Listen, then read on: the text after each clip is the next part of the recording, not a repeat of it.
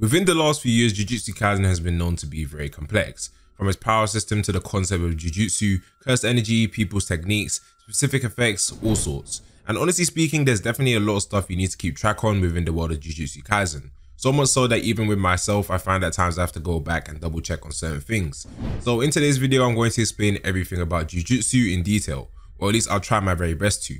So it goes without saying that there will be small manga spoilers contained within this video, as I'll be mentioning every piece of information relevant within the current 226 chapters of Jujutsu Kaisen. So be sure to smash that like button and subscribe for more JJK content on the channel. But just before we kick things off, let me tell you about today's sponsor, Japan Deal World. If you're looking for high quality and limited edition merchandise from all your favorite series, look no further, since Japan Deal World has the latest merchandise directly from Japan available for purchase. Be it figurines, manga and various other collectibles, they have it all. And they also sent me some things to show to you guys today. So I got this really dope Levi figure from the final season of Attack on Titan, this Denji figure with him in his Chainsaw Man form, which I must say is absolutely epic, and also this Shinzo figure alongside an exclusive Tokyo Revengers magazine, which released alongside this final chapter. And they also have really cool Jujutsu Kaisen items I'm sure that some of you guys watching this video will want to get your hands on. But whatever you're looking for, I'm sure they have it. And if that's the case, use my code SAGE5 for 5% off all your orders, and SAGE10 for 10% off one of your orders only. So if you've been looking for really cool stuff to buy, definitely check out Japan Deal World. But with that being said, let's get right into the video. Okay, so first things first, we have to go over the fundamental element of everything within the Jujutsu world, and that is cursed energy. Cursed energy is born from negative emotions. So within human society, everyone, unless you're an anomaly to this, which is extremely rare, possesses some form of cursed energy, be it a large amount or a very small amount. Everyone possesses cursed energy. Since humans are beings which always harbor some form of negative emotion, it can range from anywhere between rage, fear or envy. Anything that can evoke a negative emotion will give birth to cursed energy, making it impossible for humans, under normal circumstances anyway, to be freed from cursed energy regardless of the positives and negatives that comes with it. And speaking of negatives, now let's talk about curses, which are directly born from cursed energy. Since cursed energy is created from negative human emotions, it only makes sense that entities created from such a source would be negative themselves. Curses come about after a large amount of cursed energy comes together, and due to the fact humans are constantly emitting cursed energy, naturally there are a lot of curses. However, this doesn't mean all curses are necessarily harmful. The strength, feelings and overall nature of the curses born from humans depend on the image of fear shared by the masses that resulted in said curses manifestation, which is why the stronger curses are based on things like natural disasters that most humans have a shared fear of. And anything else that you could imagine that could rival that in terms of the population having fear of would probably make for an insanely powerful curse. Like Mahito, for example, who was born from the hatred between people. Furthermore, in relation to the manifestation of curses, also known as cursed spirits, it's important to mention that only a handful of humans can actually control their cursed energy, meaning the majority of the human population cannot prevent their cursed energy from leaking, which results in cursed spirits being born. Next, let's go over cursed energy manipulation. As I just recently mentioned, the majority of the human population can't actually control their cursed energy, but there are a chosen few who can, and these are usually the individuals you see that end up becoming Jujutsu sorcerers or curse users. Jujutsu sorcerers being the ones who exercise curses and try to protect society, and curse users who use their control of cursed energy for selfish and malicious desires.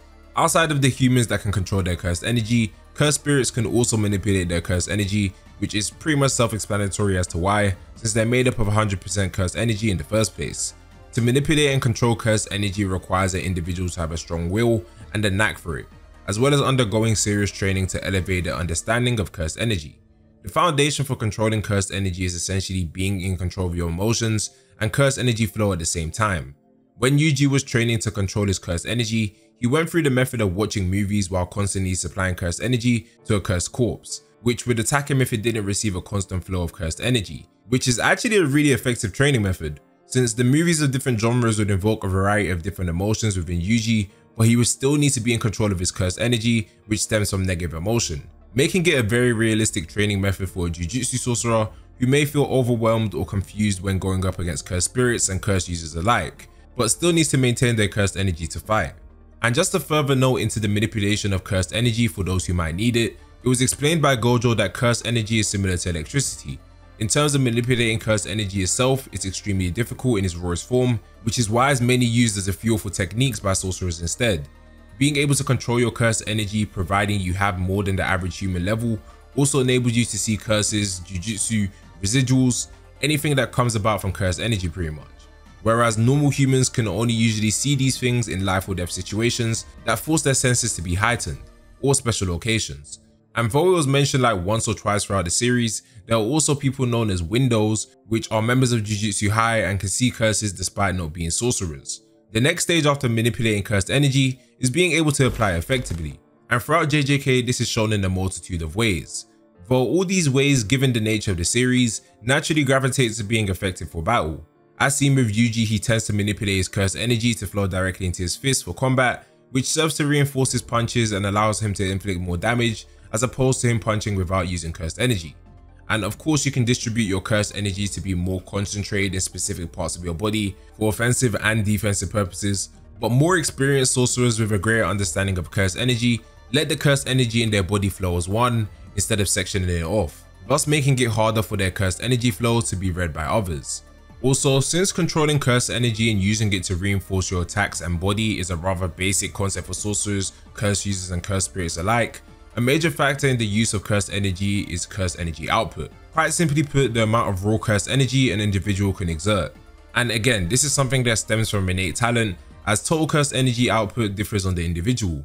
A good example being Yuta Okkotsu, who has always had an abnormal amount of cursed energy. He would be able to release a larger amount of cursed energy at once in comparison to the average sorcerer.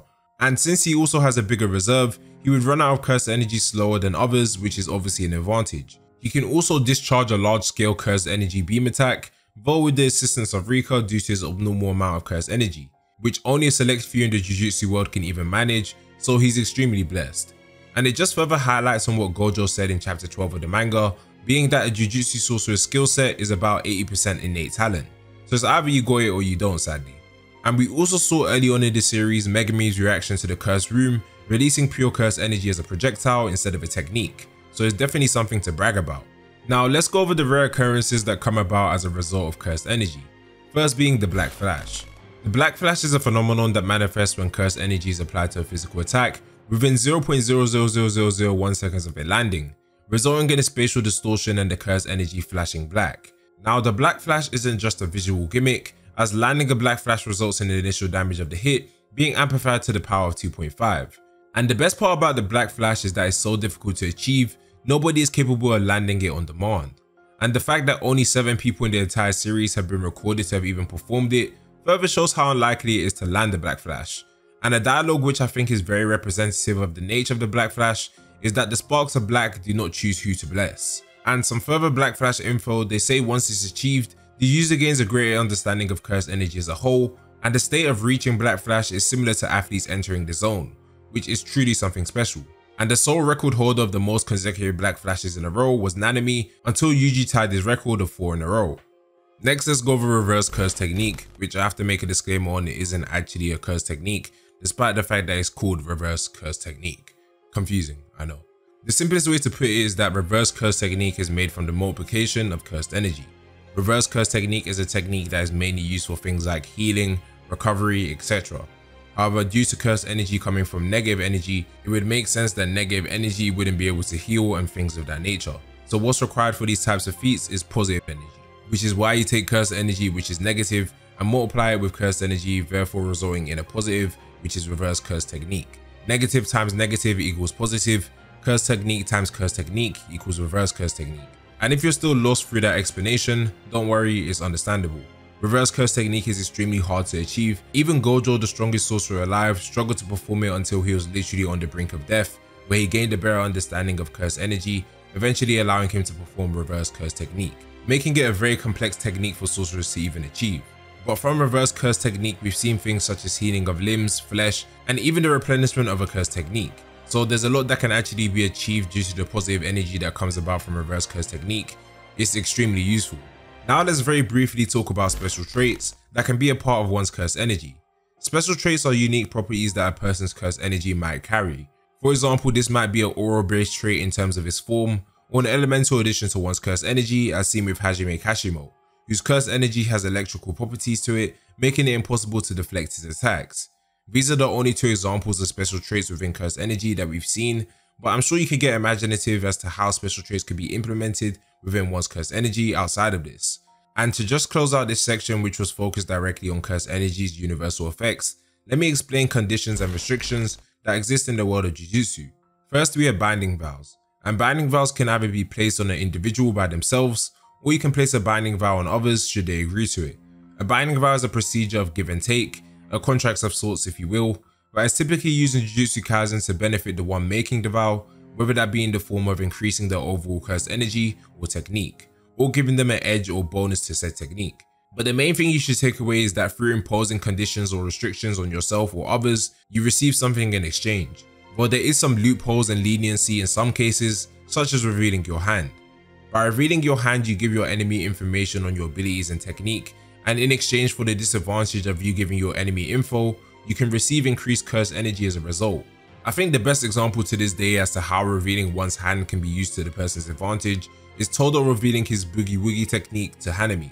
He let out the information that by clapping his hands together, he can swap the places of him and another person. However, this worked in his favor and was still misleading, because even though he has to clap his hands to activate it, it doesn't mean every time he claps his hands that he will activate it, allowing for his clapping of hands to be a literal feint on his opponents who are wary of the swapping. So you can see how a binding vow or a pact of that nature could be insanely useful. Then we have vows that you make with other people, and the easiest one I can use here as an example is Sukuna making a binding vow with Yuji. When Yuji had died, Sukuna made a binding vow with him, saying that if Yuji can beat him in a fight to the death, he would revive them both. However, if Yuji lost, Sukuna would gain control of his body for 1 minute automatically once he says the words in chain, and he also promised that he wouldn't kill anyone during the 1 minute that he takes over.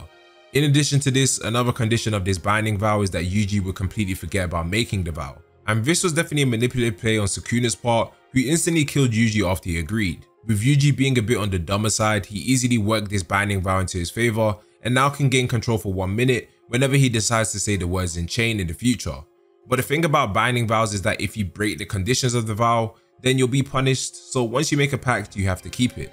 Next, we have Heavenly Restriction, and the foundation of Heavenly Restriction is pretty much the same as the binding vow in terms of the give and take aspect.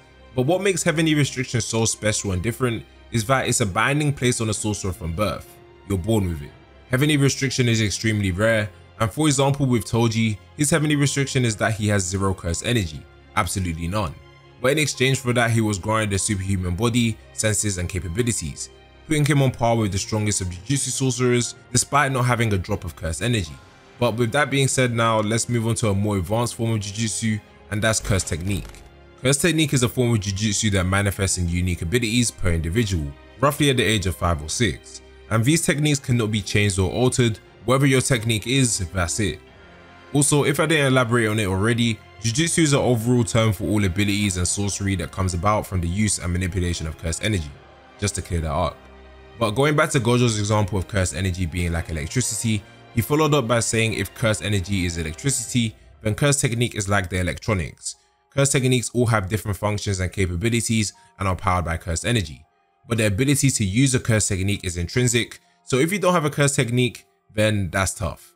Cursed technique can be split into 2 basic categories, being innate and inherited techniques. Innate techniques are the natural cursed technique of an individual. Depending on the person, it can literally be anything. For example, Maki Zenin's construction cursed technique allows her to create objects from absolutely nothing, though it requires a lot of cursed energy and can only be used once a day. And another example of an innate technique would be Mahito's idol transfiguration that allows him to manipulate people's souls freely, changing their shapes and form as a result. Now with inherited techniques, they're innate techniques that are passed down through sorcerer bloodlines. It's a technique that doesn't necessarily manifest between parent or child or grandparents, etc. It honestly just manifests in the bloodline randomly. As we can see with Gojo being from the Gojo family, the limitless curse technique is an inherited technique that can manifest within any Gojo family member when they awaken their curse technique. But the Gojo family is special as there is also the ocular Jujutsu, also known as the 6 eyes, that can be inherited as well. And the 6 eyes is special because without it, a member of the Gojo clan cannot truly master the limitless curse technique. Furthermore, there can only be one user of the 6 eyes in the world at a time, so the rarity of manifesting both the limitless and 6 eyes is insane. And Gojo is the first to have both the 6 eyes and limitless technique in hundreds of years. More examples of inherited techniques is the 10 shadows technique that belongs to the Zenin clan, blood manipulation which belongs to the Kamo clan, and cursed speech which comes from the Inumaki clan. Inherited techniques were extremely powerful due to the knowledge cultivated from the sorcerer families as a result of previous experience with said technique, serve as a double-edged sword, as that information can be leaked to outsiders as well, allowing them to deal with it effectively in battle. A perfect example of this is the Gojo and Toji fight. With Toji being from the Zenin clan, he was already aware of the techniques the Limitless can produce, being Gojo's Infinity, Blue and Red techniques. It's the same as knowing a matchup before fighting, so you can plan in advance with inherited techniques than in comparison to random innate techniques people may possess. Outside of cursed techniques that are inherited and innate ones, there's also other types of techniques that can be used by sorcerers and cursed spirits. So serving as an addition to innate techniques, we have maximum techniques. Maximum techniques are pretty much the greatest form of Jujutsu a person can cast with their innate technique outside of a domain expansion. There's also extension techniques, which is really simple since it's just further application of your cursed technique or effects that your cursed technique can cause that you weren't initially aware of. Now last but not least, for the cursed technique section, we have barrier techniques. And it's only right to start off with the most known and appreciated form of barrier techniques in Jujutsu Kaisen, and that's the domain expansion. Domain expansion is the highest level of Jujutsu one can achieve within Jujutsu Kaisen. We've seen complete domain expansions, incomplete ones and non-lethal ones that simply force those inside to follow the rules of the cursed technique imbued within the domain.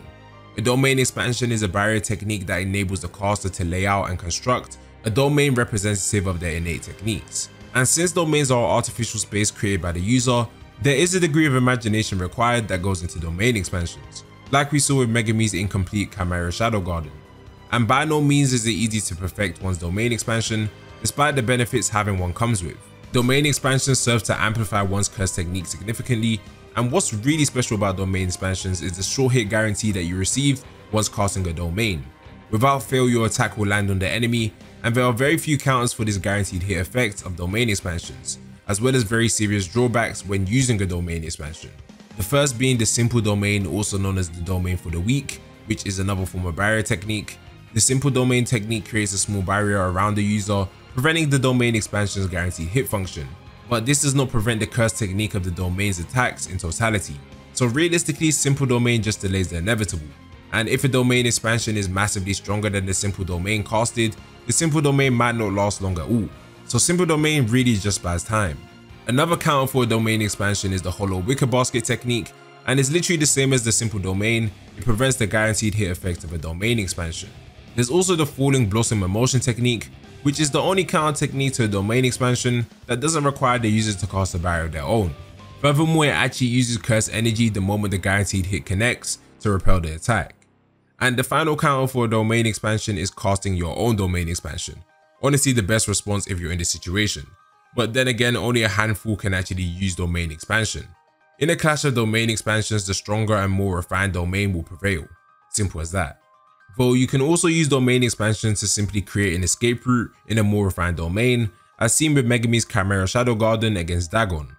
Domain expansions are also weak to attacks from the outside, as seen by Yuji breaking through Mahito's self-embodiment of perfection to rescue Nanami. And the drawbacks of casting a domain expansion is that for a period of time after its deactivation, the user can't activate their cursed technique until it replenishes. So basically a cooldown due to the massive amount of energy a domain expansion uses. So naturally, most people can't even cast a domain expansion multiple times a day unless they're of Gojo's caliber, or have certain conditions that enable them to. Now before I explain the remaining barrier techniques, I do have to briefly mention the fact that Sukuna is the only person in the series to have a domain expansion without a barrier. His Malevolent Shrine is an open domain expansion, while everyone else's exists within an enclosed barrier, which is just proving of his exceptional strength as the King of Curses. His domain was said to be impossible in terms of functionality, since it's like painting on empty air without a canvas. It's simply unfathomable. Though I hope we get more insight into how it truly functions in the future. And now to close off the barrier techniques, we have domain amplification and curtains. Domain amplification is a barrier technique that vastly increases a person's cursed energy output and shrouds it around them similarly to water. By doing so, you can give your attacks the properties of a domain expansion. The specific properties being the guaranteed hit effect that comes with a domain expansion, though keep in mind domain amplification and one's cursed technique cannot be activated simultaneously. So these attacks that would be guaranteed to hit would have to be from physical attacks. As a result of domain amplification, you can take in and neutralize the opponent's cursed technique when it flows into that space of the domain amplification, since you aren't using your own cursed technique. And as of chapter 226, all instances of domain amplification within this series so far have been used to nullify Gojo's Limitless technique, which is definitely super annoying to deal with. Now with curtains, also known as veils, They are barriers usually covering a large distance that work as a force field to separate Jujutsu related events from the outside world. So everything taking place within the barrier can't be seen from the outside. Barriers are mainly used when Jujutsu sorcerers deal with cursed spirits, naturally so it doesn't cause any public disruption. Furthermore, curtains can be created with different conditions, making them more effective or less effective depending on the goal of the curtain in the first place. For example, we saw during the Goodwill event, a barrier was made only to keep Satoru Gojo out, but everyone else could enter inside, which made it very difficult for Gojo to break despite being the strongest. So there's a risk and reward with certain conditions. And curtains can be broken, and the initial act of even creating a curtain is a very difficult thing since the majority of sorcerers can't even do it. And the words "emerge from the darkness, blacker than darkness, purify that which is impure" is also commonly used when creating a curtain. Moving on from the barrier techniques, just before we wrap up the video, we have cursed tools, cursed objects, shikigami, and cursed corpses. Starting with shikigami, shikigami are essentially familiars for those who can use Jujutsu. Shikigami almost always resembles some sort of animal or monster-like creature, but sorcerers deploy shikigami within battle by summoning them to fight with them. And Megumi, whose fighting style is based off the foundation of using shikigami because of the 10 shadows technique, is a perfect display as to how powerful shikigami can be. And the typical stereotype of shikigami users is that since they rely on shikigami to fight, they tend to be weak in close quarters, which isn't always the case as proven by Megumi. Next we have cursed tools. Cursed tools, as the name suggests, are tools that have been imbued with curses to give them unique supernatural powers and effects. As a result of the tools being imbued with cursed energy, it allows the tools to adopt the same effects as a person who can use cursed energy, though not all at once. For example, you have cursed tools that can exercise cursed spirits as weapons, then you have tools like Maki's glasses which enable her to see curses since she can't see them without them. There's a variety of cursed tools out there, all with different uses. So cursed tools naturally can be used by non-sorcerers effectively. Cursed tools also follow the same grade ranking as sorcerers and cursed spirits, with special grade cursed tools obviously being the most powerful and valuable. And this is because all special grade cursed tools have a curse technique imbued in them, with the playful cloud curse tool being the only exception to this. And just for an example, the inverted spear of heaven, which is a dagger that can negate all curse techniques on contact. So cursed tools, especially the special grade ones, are very useful in the world of Jujutsu Kaisen. Following up from the cursed tools, we have cursed objects. Cursed objects are simply objects that contain cursed energy, though there are different types of cursed objects with very different functions. Some cursed objects are simply used to ward off curses due to the cursed energy they possess, but then you have cursed objects that are extremely powerful and have history to them despite being objects. The best example being Sukuna's fingers. Sukuna managed to turn himself into a cursed object after he died, and incarnate once again after Yuji consumed one of his fingers. And though there are other sorcerers who have incarnated as a result of cursed objects, Sukuna is the only one who was able to do it all by himself.